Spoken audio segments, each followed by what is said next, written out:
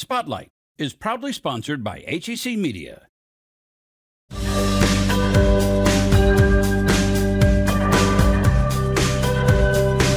Today on Spotlight, one woman's journey to complete Missouri's craft distillery adventure, what you earn at the end. Plus, the history of St. Louis rowing. Our city used to have over a dozen rowing clubs along with Olympic medals. And then the St. Louis Science Center's hands-on exhibit about engineering and architecture. But first, fine dining in a casual atmosphere, how this neighborhood restaurant made it into the New York Times. It's Sunday and you're watching the multiple Emmy Award-winning Spotlight. While opening a restaurant is absolutely one of the scariest things you can do and just the biggest risk, people here will support it.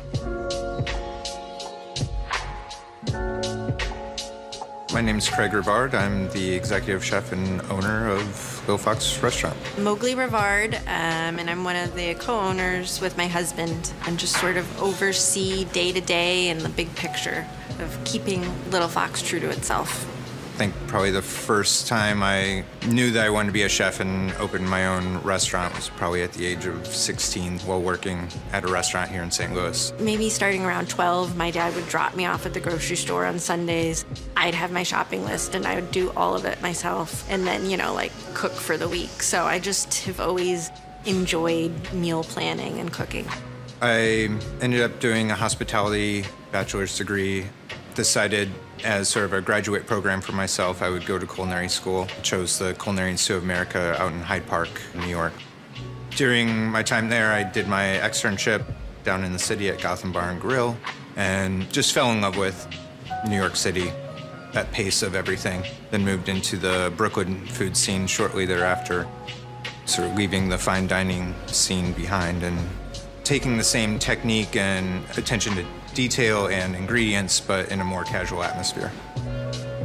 Both cooks by trade. We met in a restaurant in New York, and then we're lucky enough to do some traveling and live in Europe for a while.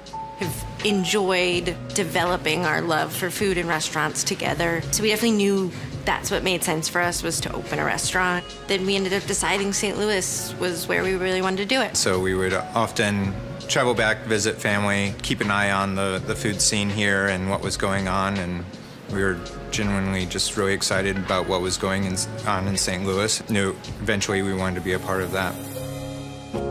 We were coming from Brooklyn, and then I think for me it was like that, all the brick that's here, sort of like Brooklyn is. I think it was just like we can sort of just try and create this little mini Brooklyn here. It was, we would sort of canvass neighborhoods whenever we were back visiting family, and this neighborhood really stuck out to us. Bought a house in the same neighborhood as the restaurant, about a block and a half away. I get to walk to work. And you just see so many people walking their dogs and families and being able to create more things that you don't have to get in your car to do. Both working and dining in the Brooklyn food scene, the way that people approached food there, caring about where it came from, sort of that fluidity of menu based on, what's showing up around from the farmers and things like that. Just loved eating like that and wanted to replicate that here. We're a modern neighborhood restaurant, and people said, "What's that?" And I said, "Just come." And that, for me, has been the most rewarding, is usually when people have left, they're like, "I totally get that." And they just enjoy themselves. This is simple food done well. It doesn't hit you over the head, but it can really, blow your mind. Craig and I were in Chicago just for a little trip. Another restaurant owner just texted us, "Congratulations on the New York Times list." And we're like, "What are you talking about?" Sure enough, it was 50 restaurants they were most excited about. Obviously, being a New Yorker, have had a subscription to the New York Times for a very long time. It was very meaningful, for sure. That was a big shock. Really flattering and humbling to be recognized for what we were doing on this little corner in St. Louis. I always was so excited to be able to open a restaurant with him because his food's so phenomenal. So I'm really proud to see people love it so much.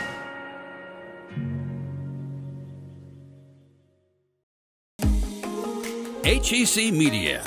Recognized, celebrated, honored time and again for excellence in the industry.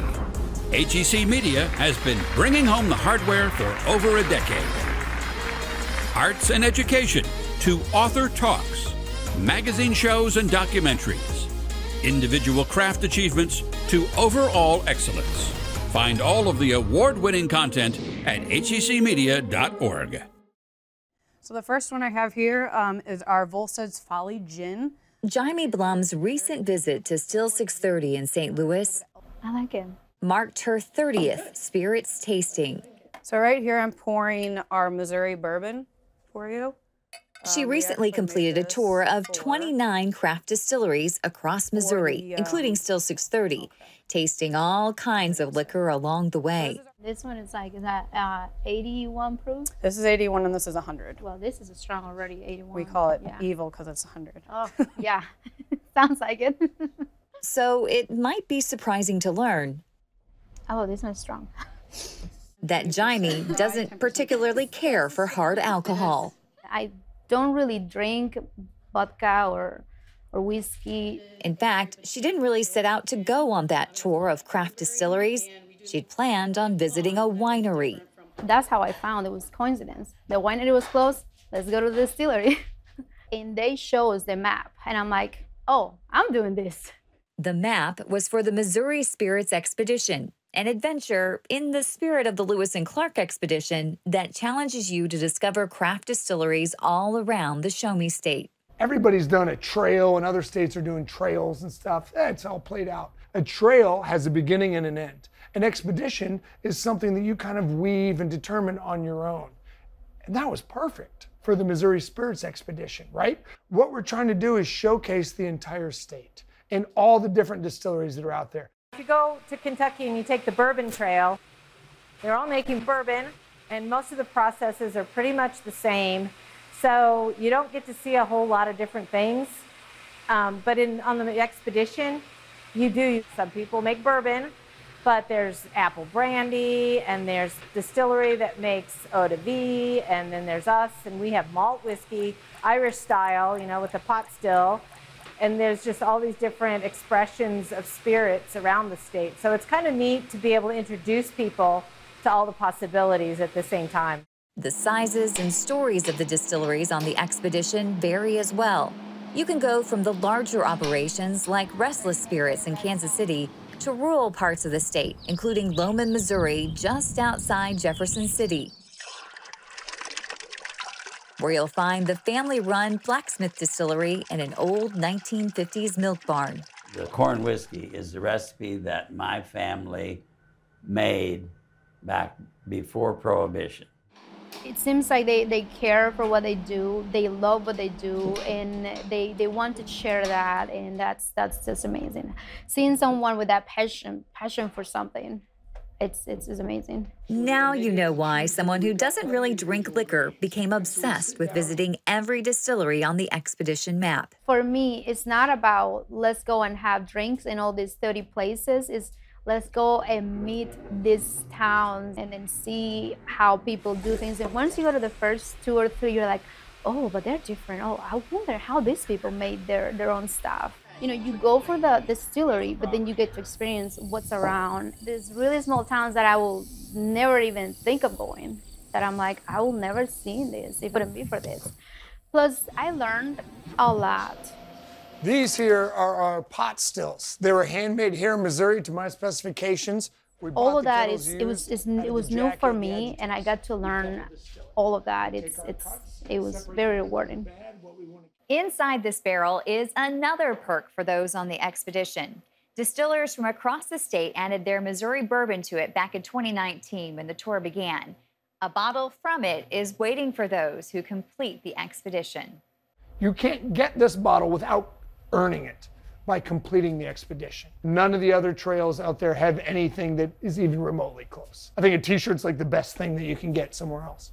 Jaime earned her bottle. Have you tried it? I haven't because I don't want to open it. I'm waiting for one of my friends to finish so I can try hers.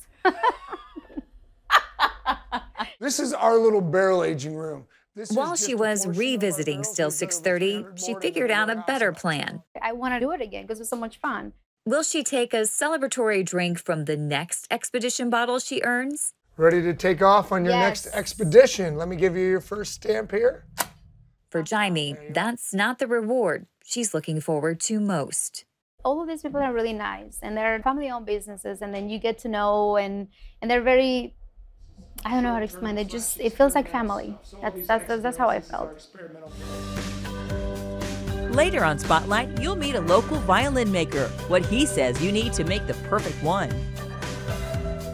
History Spotlight, brought to you by HEC Media and the Missouri Historical Society. Hello. I'm Dr. Jody Sowell, president of the Missouri Historical Society in St. Louis, and this is History Spotlight. From the mid-19th century into the 1940s, St. Louis had over a dozen rowing clubs, many with elaborate boathouses along the Mississippi River, and several with Olympic medals to their name. Public historian Amanda Clark explains. One of my favorite paintings of early St. Louis is this idyllic early morning scene looking across Choteau's Pond, looking towards downtown. It's an 1840s image. We see someone fishing, someone painting, and a group of men out for a row.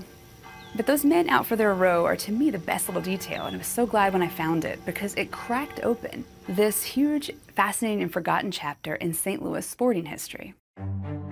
So competitive rowing was not only a popular sport in St. Louis for over a century, it was one that we excelled at on a national level. When the teams raced, every stroke was covered in the local papers. Thousands of people would line the St. Louis riverfront to watch the races. Yes, I just said that these teams, for the most part, were rowing on the Mississippi River right alongside the ferries and steamboats. Rowing is an ancient sport, and it's one of our country's first nationally professional sports. Along the Mississippi, it grows from New Orleans north starting in the 1830s. Pretty soon, there's teams from St. Louis, Minneapolis, Quincy, Illinois, and Memphis, and they're all competing against each other in these big regattas. St. Louis's first competitive team was the Western Rowing Club. It was formed in 1868. They dominated locally and nationally for over 80 years. Western Rowing Club even medaled in the 1904 Olympics. Its members were pulled from the top levels of St. Louis society, and its boats were made by the finest shipbuilders in the U.S. And as with many things in St. Louis history, the beer barons were involved as well. Two of the most prized local trophies were the Faust Cup, which Western won so many times they retired it, and the Lemp Plate. And in 1873, brewer Joseph Schneider publicly challenged saloonist Henry Huffnagel that a crew couldn't cross the Mississippi in under 2.5 minutes. With a large crowd watching on the levee, a Western crew proved him wrong by completing it in 2 minutes and 7 seconds. The club's boathouses used to dot the riverfront from Baden to Carondelet, and they varied from simple riverfront structures to elaborate clubhouses with dock facilities nearby. Only one of the clubhouses still stands, a beautiful building built originally for Western Rowing Club on South Broadway. It was turned into a retirement facility in the 1930s. After capturing our collective attention for almost a century, rowing quickly declined in popularity after World War II. Today, only one historic rowing team still exists, the St. Louis Rowing Club. They were founded in 1875, and their boathouses are located at Creveport Lake. Next week on History Spotlight, brass musician and St. Louisan William Joseph Blue. To learn more about the Missouri Historical Society, visit mohistory.org. You can find the stories featured in today's show along with past episodes and more at hecmedia.org/spotlight. HEC Media, bringing you culture and community. Find all of HEC's positive programming and award-winning content at hecmedia.org.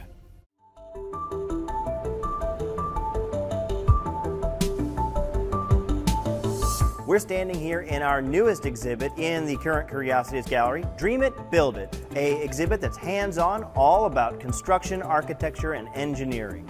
This is an exhibit that's really focused on STEM, science, technology, engineering, and math, and it's hands-on, giving you the opportunity to build with blocks. Kiva planks is what they're called, and these allow you to do some architecture and construction on your own. You'll get to see the ways that you can develop different styles, and the whole time, you're going to be fighting physics as you're building these gravity-defying structures.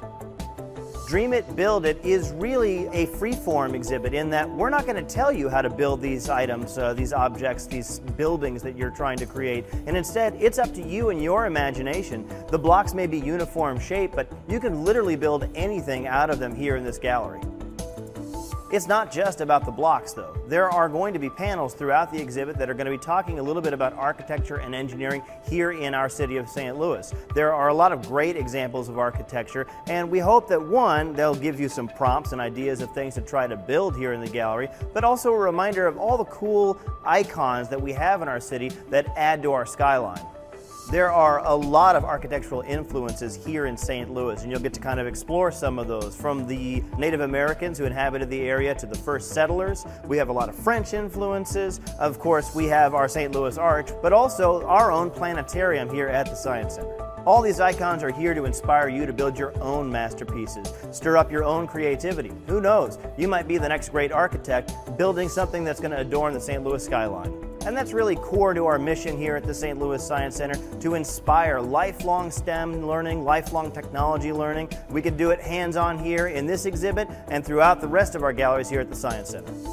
Dream It, Build It is included with your free admission here to the St. Louis Science Center, and you're welcome to spend from minutes to hours here depending on how much you're enjoying it. You can find out more at slsc.org. HEC Media, supporting and promoting the arts. Check out our features and shows on theater, dance, music, the visual arts, and more. Find this and all our award-winning content at hecmedia.org. Structurally, on a molecular level, are those molecules moving around a lot? What is it that makes a great teacher? One who is creative and truly connects with every student and makes learning fun with humor. Greenville Junior High School science teacher Jackie Bloomer is that unforgettable teacher. Allowing kids to be more creative and interactive with what they're doing in science allows a much deeper understanding of what they're learning. If they're excited about what they're learning about, then they're going to understand it better. So I try really hard to make every assignment that I do and every activity, I think a lot about it, so that what I'm giving them is something that they're going to enjoy. Okay, go. You haven't shared that with me. I really like this way of learning because on books, you're just reading something and you don't really get how hard it is. But whenever you're doing like actual experience, you're like, wow, how did they do this? Ooh, did you see what's happening there? Yeah. It fell. What was happening? I like how I can get taught by people that actually know about the real stuff. I staged a whole CSI murder unit where the kids had to look at the evidence and figure out who killed the unknown person in the room. To make it even better, I brought in a CSI from the Illinois State Police. I brought in the coroner. They both came in and they spoke to my kids about what their job is and how they do it. And that was super eye-opening to them. One of the things that stands out with Jackie Bloomer is her method of inspiring children to go a little bit further beyond where they typically are. They were good. They were not changing until I pulled them out, so excellent job. So you passed both of your tests. Good job. In this class, you get to do lots of hands-on stuff and learning instead of just reading word for word what's in the book and answering a few questions. You can't do everything on your own. You have to use the whole group. Why we are selling this to you. The Comet 2019 RDRL is a fashionable and safe spacesuit. It will help with whoever is in it and has some neat special features and tools. One of the ways that I take kids out into the real world, I've done a few things. This year, my kids were able to go to Challenger Learning Center, which is a hands-on, as close to real-world space simulated mission you can get. Jackie's dedication to science education reaches beyond the classroom. She is the American Institute of Aeronautics and Astronautics K-12 St. Louis STEM Chair, ALSI 1 Limitless Space Institute Educator, and is the 2022 AIAA and Challenger Learning Center National STEM Trailblazing Award winner. At this honors event, she was also awarded the grand prize of attending the Blue Origin launch of the Shepard rocket. Flight vector, New Shepard is go for launch. Keep it at 5, 4, command is start, 2,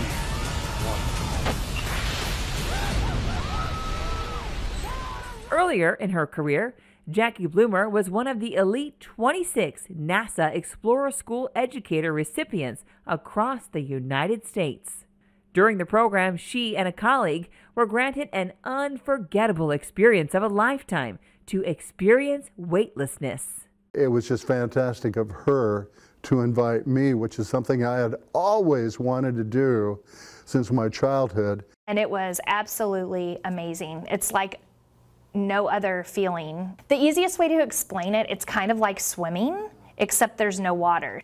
So just a simple movement of just touching a wall and you'd go flying across the cabin. It's just that whole Newton's law, you know, for every action there's an equal and opposite reaction, right? Well, in microgravity, you don't have a force of gravity pushing on you.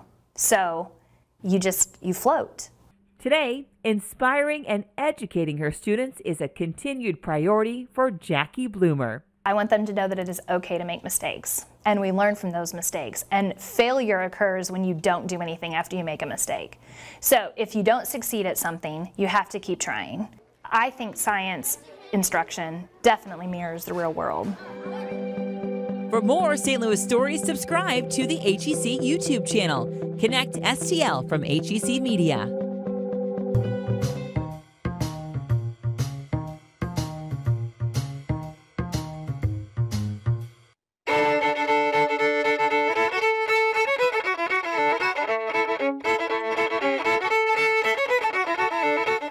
I started playing the violin like right after high school, and because we had one laying around the house, my dad played a little bit.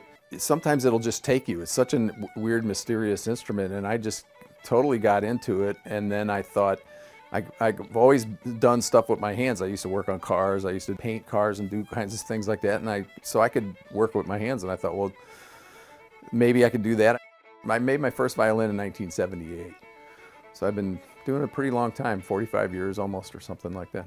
Just never really stopped learning, to be honest with you. The great violins were made by makers like Antonio Stradivari and Giuseppe Guarneri, and these are makers that were in northern Italy in the late 1600s, early 1700s. They basically perfected the shape of the instrument. There's some principles, there's some like physical principles too. Like there's flexibility, like all the pieces need to be flexible, but they need to be strong too so that they don't fall apart. So you have to kind of hit this kind of intersection of strength and flexibility.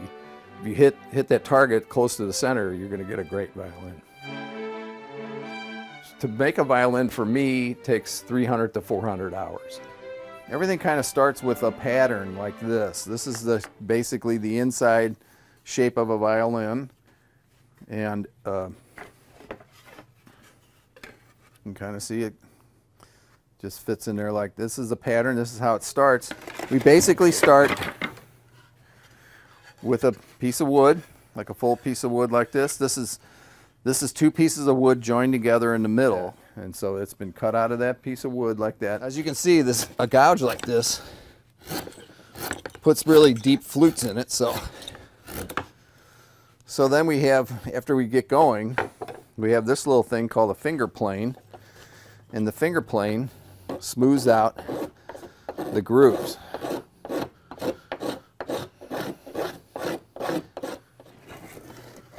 It'll end up looking kind of like this. So this is a plate after we've done this to it, the finger plane. The next comes the scraper. So the scraper will take the flutes from the finger plane out and smooth it down. So after we're done with that, we turn over and we use the chisel on the inside of it, and then it becomes like that. And this is kind of a semi-finished. But now you can really hear it. Listen to that. It's already just getting really loud. So that's kind of how we make the top and the back. The sides are another story. The sides are actually thin pieces of wood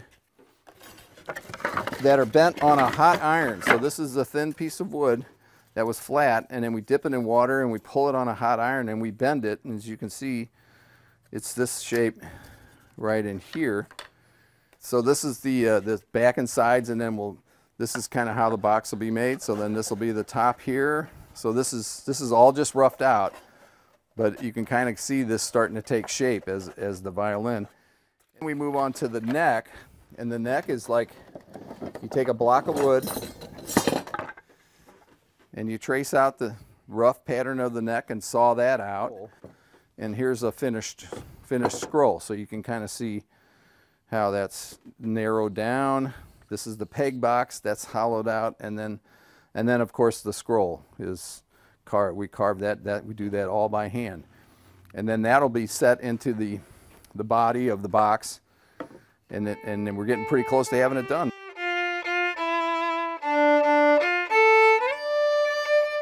I do feel a connection to the makers of old. I'm doing it kind of the way that they did it. I have electric lights, and I have other, I have heat and things that they didn't have, so much of. Of course, they had wood heat or whatever. It's kind of, a lot of it's the same. It's the same kind of, when you chisel the wood, it's the same sound. It's the same. There's a lot of the same stuff.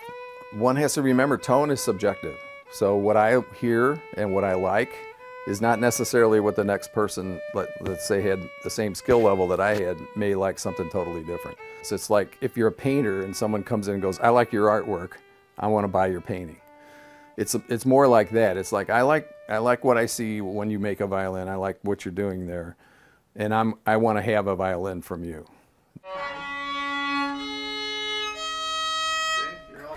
Do you hear that? It's so pretty, like the echo of it. I always say the technology I work on peaked in 1705. They're not set for improvement. They're not like other technological things like phones or cars that actually improve with technology. Violins don't improve with technology so much. They just, because they're already great. But it is kind of a tool, it's an extension of you. The violin sounds like a human voice. That's why it's so compelling.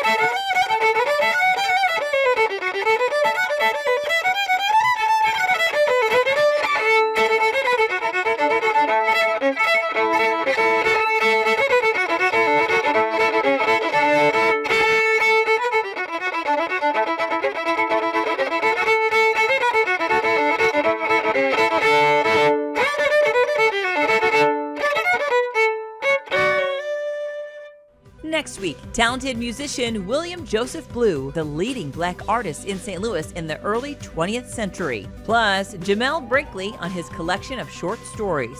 Thanks for watching Spotlight. Join us next Sunday at 9:30 a.m. on KPLR 11.